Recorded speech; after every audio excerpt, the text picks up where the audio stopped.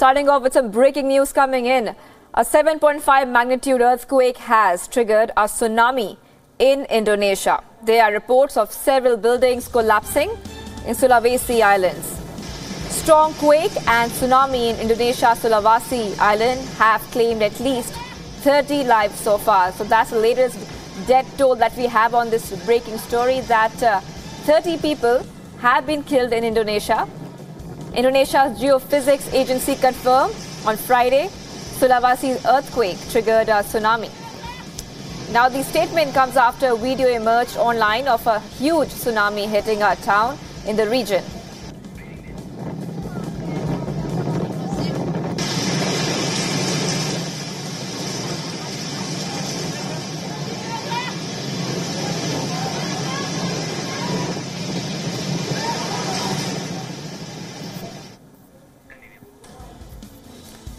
Now, what we know so far in the story is that the first quake was measured at a magnitude of a strong 7.5 off the coast of the island of Sulawesi and was followed by at least 10 aftershocks.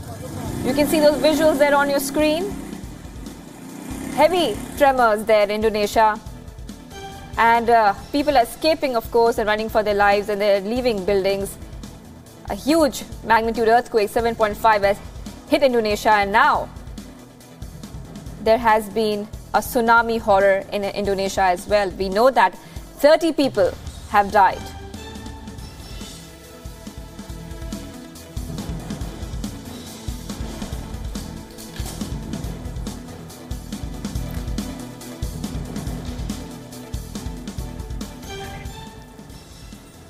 So that's all we know so far in the story.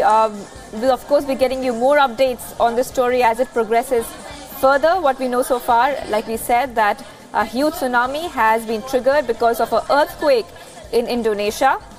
A lot of buildings have collapsed and 30 people have died so far.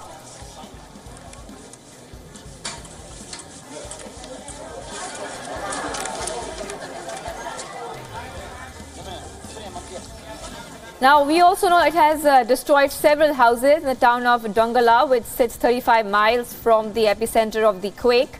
The second earthquake hit as the sun was setting, and the extent of the damage is yet to be known.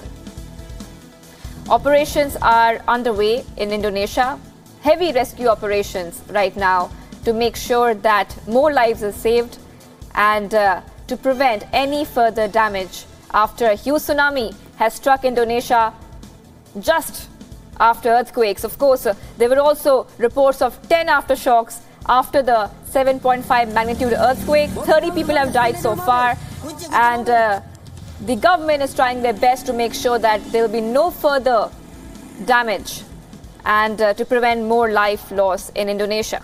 We'll be keeping a track of the story, of course, as it progresses further. Keep watching Wion for more inputs on this story throughout the day.